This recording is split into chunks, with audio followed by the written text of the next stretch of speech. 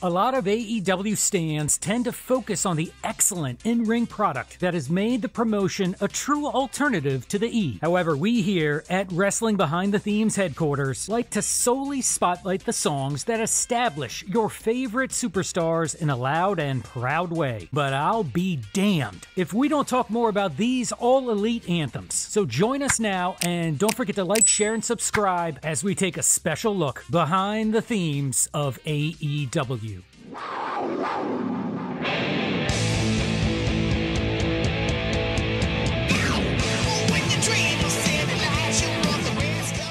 Did you know that listening to this bop will help your mullet grow? But seriously, folks, the classic 80s GNR rock sound captured in City Lights is leading a radical and resurgent return of hair metal to pro wrestling. Now, making tag team wrestling great again has been a priority for AEW ever since the Young Bucks made it a point during the promotion's inaugural press conference. And they've stood by that mantra by signing veteran teams like the Lucha Bros, Santana and Ortiz, and FTR. However, one of the Bucks of Youth's hidden talents is creating young and up-and-coming teams like the Varsity Blondes, who are a throwback and a tribute wrapped into one, pairing up indie darling and second-generation talent Brian Pillman Jr. with relative unknown but athletically gifted Griff Garrison. What the Blondes lack in experience, they make up for with their charismatic personalities, and they are destined to be a household name soon enough.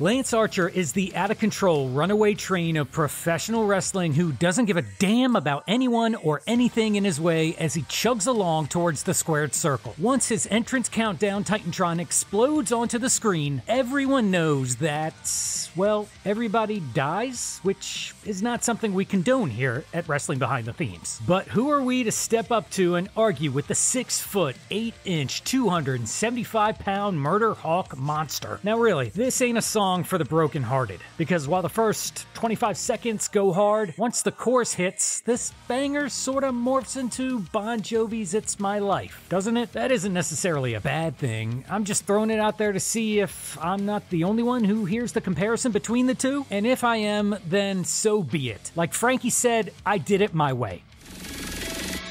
Play it loud. Yeah, I will not allow anybody else to try and break me down.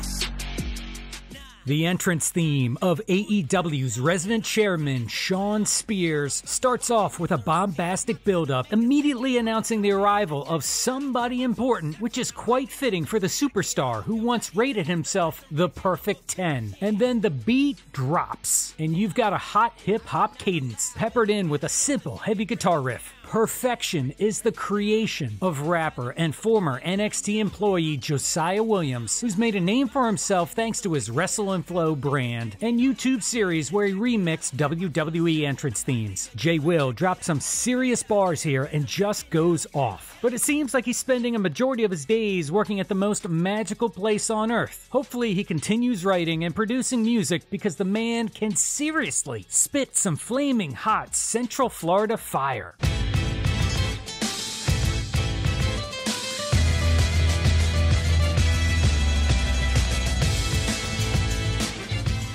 Let's talk about the future Mr. Charlotte Flair for a second, shall we? Andrade is a massively talented worker who will always be held back in the United States, unfortunately. His work thus far in AEW has felt somewhat unremarkable, and he is in desperate need of a mouthpiece who can speak English. But El Idolo still has an amazing look and a skill set that is impossible to ignore. Like when Andrade made his All-Elite debut in June 2021 to crickets, when he was introduced at Daly's Place in Jacksonville because there was no theme music playing to announce his arrival. One of the few missteps in the history of AEW. It still drives me loco en la cabeza to think back to this. But please don't kill the messenger, because thankfully AEW's music producer Mikey Ruckus rallied the troops with this Mexican cartel creation that oozes machismo, and the smooth Santana guitar vibes have us feeling tranquilo.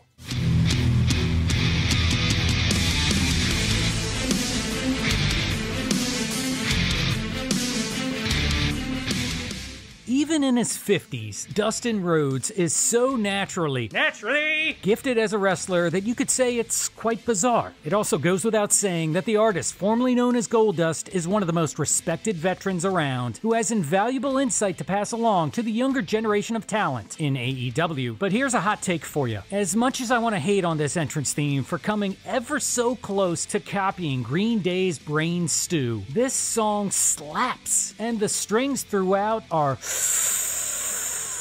too sweet.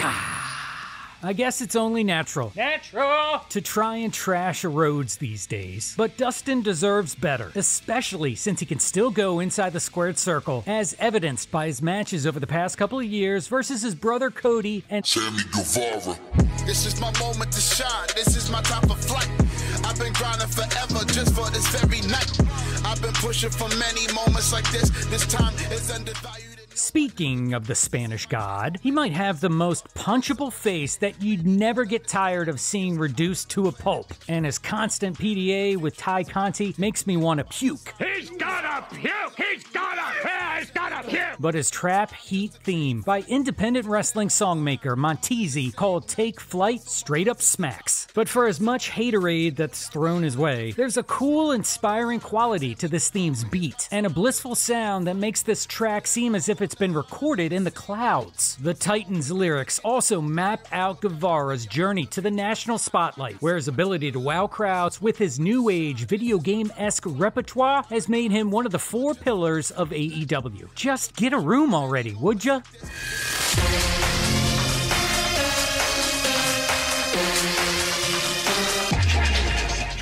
And speaking of haterade, don't be a lover, be a hater, because Jamie might just have the most banging theme music in AEW. It's also one of the most accurate pieces of British music I've ever heard a Brit wrestler have in the United States. Typically, you'll get a blue-blooded aristocrat theme or someone drenched in the Union Jack like Davey Boy Smith. But this music, along with her strut as she is walking down to the ring, is pretty badass. One of the most talented women on the AEW roster, her role as Britt Baker's bodyguard will undoubtedly lead to a split sometime down the road, but until creative gives her a meaningful push, she'll continue to be saddled with being the impressive but massively underrated wrestler that she's been since joining the company.